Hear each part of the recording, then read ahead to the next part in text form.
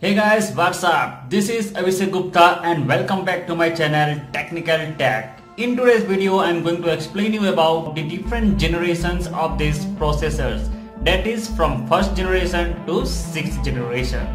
And I can give you 100% sure that after watching this video, your all the confusions and doubt will be clear. And the next time you can easily choose your processor according to your requirement. So guys, keep watching.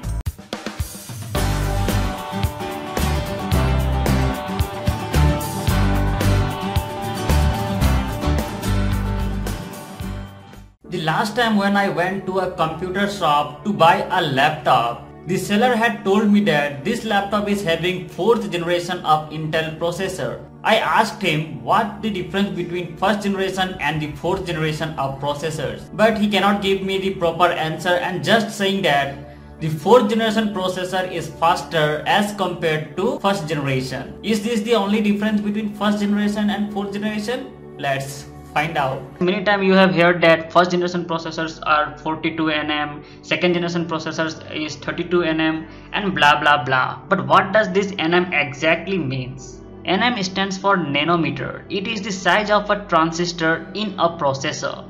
The more smaller transistor, the many transistor can be fixed in a processor.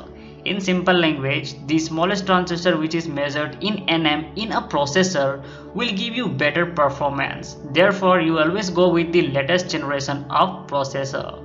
With this, Intel also improves its graphics quality in each generation of processors. As for example, in 6th generation processor, you are able to play almost all the new PC games at medium settings. So if you are looking for a PC for playing games in medium settings or low settings, always go with the latest generation of Intel processors. The first generation processor code name is nehalem and it is 42 nm processors and it is having Intel HD graphics chip on it. Same the second generation processors code name is Sandy Bridge and it's a 32 nm processors and it is having Intel HD 3000 graphics chip.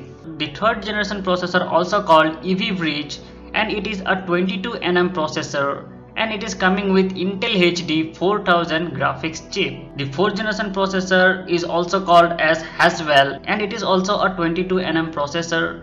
But here you can see it's having a graphics chip difference, so it is coming with Intel HD 4600 graphics chip. The 5th generation processor also known as Broadwell processor and it is a 14 nm processor and it is having Intel Iris Pro 6200 graphics chip on it. The 6th generation processor also called skylake processor and it is a 14 nm processor and it is having Intel HD graphics 530 GPU chip on it. 7th generation processor is the latest generation's processor nowadays and its code name is kaby and it is a 14 nm processor which is coming with Intel HD graphics 620. And using this graphics chip you can easily play all the latest games, but you cannot play in high settings, but you can easily play on medium and low settings. So guys, if you like this video, give us a thumbs up and click here to subscribe to my channel for more updates. See you soon in my next video. Till then, take care and bye bye.